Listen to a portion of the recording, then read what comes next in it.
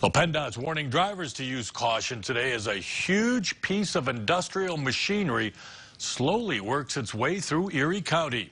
Here it is. It's called the Yankee dryer, a massive tumbler used to take water out of wood pulp and paper products.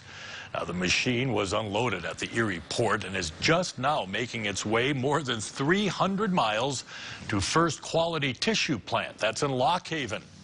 Now, because it's so high and so large, crews will lift wires and remove obstacles to help get that dryer through the trip, which could take 4 to 5 hours. By car, it's going to take 4 to 5 days instead.